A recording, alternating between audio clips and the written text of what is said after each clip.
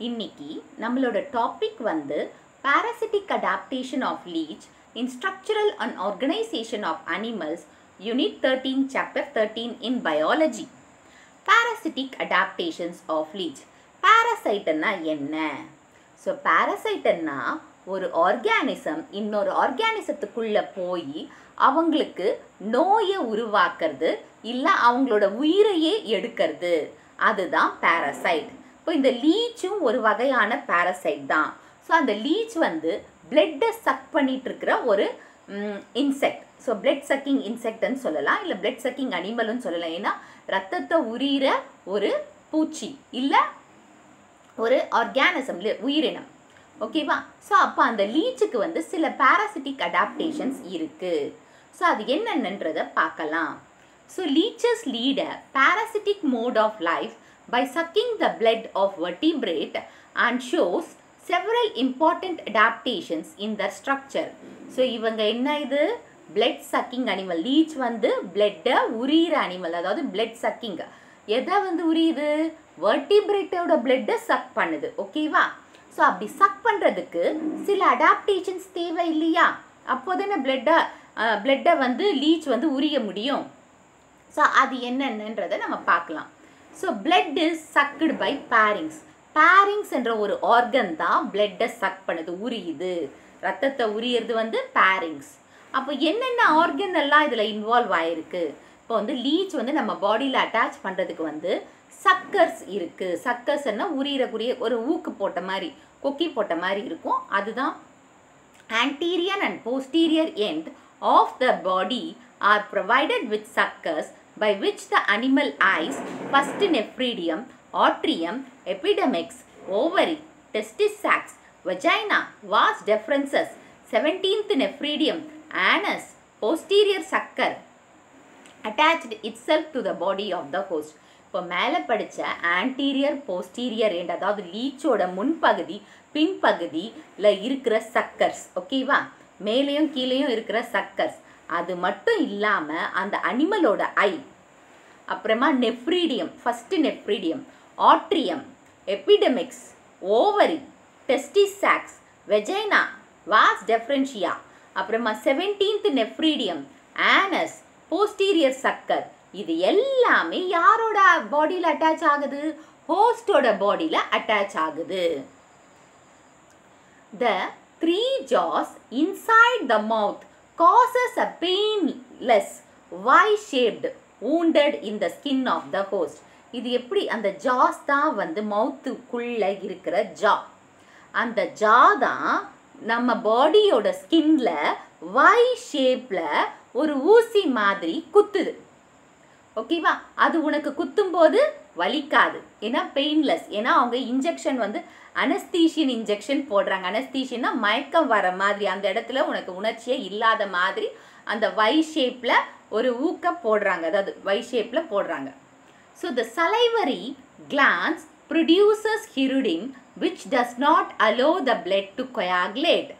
Thus a continuous supply of the blood is maintained. இப்போ salivary glandsல வந்து ஒரு ஸ்பெஷலான சப்ஸ்டன்ஸ், சலைவரின்னா அதாவது எச்ச ஊறுதலே, நம்மளுக்கு கூட எச்ச ஊறுறதுக்கு காரணம் சலைவரி கிளான்ஸ்.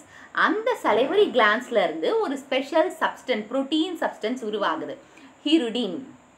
அந்த ஹிருடின் வந்து என்ன பண்ணுதுன்னா, இப்போ அவங்க பிளட்டை சக் பண்ணுறாங்க இல்லையா, அந்த எப்போவுமே நார்மலாக பிளட்டு வந்து வெளியில் வந்துச்சுன்னா கட்டிடும், அந்த இடத்துல பிளட்டு வெளியில் வந்தவுடனே கட்டிடும். ஆனால் இந்த ஹிருடின் என்ன பண்ணுதுன்னா, ஹோஸ்டோட பிளட்டு வந்து கட்டாமல், அதாவது பிளட் கிளாட்டோ இல்லை கொயாகுலேட்டோ, ரத்தம் கட்டாமல் இருக்கிறதுக்கு ஹெல்ப் பண்ணுது. அதனால் இந்த லீச் வந்து கண்டினியூஸாக பிளட்டை உறிஞ்சிக்கிட்டே இருக்குது. யார்கிட்ட இருந்து? ஹோஸ்ட் கிட்ட இருந்து. So பாரபோடியா and cheetah are completely absent. So பாடியில் ஸ்கின்ல வந்து சீட்டான்னு ஒன்று இருக்கும், அது இதில் இல்லவே இல்லை. பாரபோடியானா லெக்ஸ் மாதிரி இருக்கும், அதுவும் இங்கே இல்லை. ஸோ இந்த பிளட் எங்கே ஸ்டோர் ஆகுது? the blood is stored in the crop. க்ராப்னா அந்த ஸ்டொமக்குக்கு முன்னாடி இருந்த ரீஜன். உங்களுக்கு தெரியலன்னா இதுக்கு முன்னாடி இருந்த ப்ரீவியஸ் டைஜஸ்டிவ் சிஸ்டம் வீடியோவில் போய் பாருங்கள். க்ராப் வந்து தான் பிளட்டு வந்து ஸ்டோர் ஆகுது. ஃபஸ்ட்டு உரியுது, அந்த உறிஞ்ச பிறகு ஸ்டோர் ஆகிற இடம் வந்து graph. So the blood is stored inside the crop. It gives nourishment to the leech for several months. So இன்னைக்கு பிளட்டை உறிஞ்சிடுச்சுன்னா பல மாதங்களுக்கு வந்து அதுக்கு சாப்பாடு ரெடி. ஓகேவா? நரிஷ்மெண்ட்னா ஃபுட், அதுக்கு சாப்பாடு ரெடியாக இருக்குது. கொஞ்சம் ஏன்னா ஸ்லோ டைஜஷன், ஸோ லேட்டாக தான் டைஜஷன் ஆகும். Due to this reason, there is no elaborate secretion of digestive juices and enzymes. So slow digestion, ஏன்னா இன்னைக்கு இதுவாச்சுன்னா மேபி 1 year ஆகும் டைஜஷன் முடியறதுக்கும் அதை அசிமுலேட் பண்ணுறதுக்கும். ஸோ டைஜஷன் ஜீரணமாகி அதோட சப்ஸ்டன்ஸை உரியறதுக்கு 1 year ஆகும். ஸோ அதுக்கு அவ்வளோ சீக்கிரமாக பசிக்காது. அதனால் என்ன இல்லை, ப்ராப்பர் அதாவது ரொம்ப பெரிய லெவலுக்கு டைஜஸ்டிவ் ஜூஸஸோ என்சைம்ஸோ லீச்சில் செக்ரேட் ஆகாது. Blood letting is a technique of bleeding in a patient to remove the toxic impurities from the body. So இந்த லீச் வந்து அந்த பிளட்டை சக் பண்ணுது இல்லையா, அப்படி சக் பண்ணும்போது பிளட்ல இருக்கிற சில இம்ப்யூரிட்டிஸை வந்து ரிமூவ் பண்ணலாம். இப்போ பிளட் கேன்சர் இருக்கிறவங்களுக்கெல்லாம் அந்த பிளட்டை ரிமூவ் பண்ணிவிட்டு நியூ பிளட்டை செலுத்துவாங்க. ஸோ அந்த டெக்னிக்கை எங்கேருந்து எடுத்தாங்கன்னா இந்த லீச்சை பார்த்து தான் அந்த டெக்னிக்கை எடுத்தாங்க. ஸோ பிளட் லெட்டிங்னா உள்ளேருந்து பிளட்டை எடுத்துட்டு அதில் இருக்கிற இம்ப்யூரிட்டிஸ், டாக்ஸிக் இம்ப்யூரிட்டிஸ், இப்போ பாய்சன் ஏதாச்சும் இருந்தால் கூட அதை வெளியில் வர வச்சுட்டு நியூ பிளட்டை ஏற்றிடுவாங்க. ஸோ அந்த டாக்ஸிக் இம்ப்யூரிட்டிஸை ரிமூவ் பண்ணுறதுக்கு blood லெட்டிங்னா bleeding of the blood வந்து ரொம்ப நல்லா இருக்குது. இந்த டெக்னிக் வந்து ரொம்ப யூஸ்ஃபுல்லாக இருக்குது. இது எதுலேருந்து எடுத்திருக்காங்கன்னா லீச்சை பார்த்து தான் இந்த டெக்னிக்கே உருவாக்குனாங்க. ஸோ மோர் டு நோனில் வந்து medicinal value of leech. So leeches are effective in increasing the blood circulation and breaking up of blood clots. So இந்த leeches வந்து blood circulation, அதாவது blood circulation ஃபாஸ்ட்டாக நடக்கிறதுக்கும், இப்போ ஒரு பேஷண்ட்டுக்கு வந்து ஹார்ட்லேயோ வேல்வ்லையோ பிளட் வெசல்ஸ்லையோ கிளாட் இருந்ததுன்னா அந்த லீச்சை விட்டு நம்ம அந்த பிளட்டை சக் பண்ணும்போது அந்த கிளாட்டையும் சேர்த்து, ஏன்னா ஃபாஸ்ட்டாக அவங்க சக் பண்ணுறதுனால அந்த கிளாட்டும் வந்துடும் வெளியில். So it is surprising that they can be used to treat the cardiovascular disease. So heart disease treat பண்ணுறதுக்கு இது ரொம்ப யூஸ்ஃபுல்லாக இருக்குது, யூஸ் பண்ணிட்டு இருக்காங்க ஃபாரின்லலாம். Biochemical substance derived from the leech saliva are used for the preparation of pharmaceutical drugs that can treat hypertension. So லீச்சோட saliva எச்சையில் இருந்து வர சப்ஸ்டன்ஸில் இருந்து ஃபார்மசிட்டிக்கல் அதாவது மெடிசன் உருவாக்குறதுக்கு யூஸ்ஃபுல்லாக இருக்காங்க. அந்த மெடிசன், அந்த ட்ரக்கை எதுக்கு கொடுக்குறாங்கன்னா ஹைப்பர் டென்ஷன், ஹை பிபி இருக்கிறவங்களுக்கு கொடுப்பாங்க. இது more to நோனில் medicinal value of leech.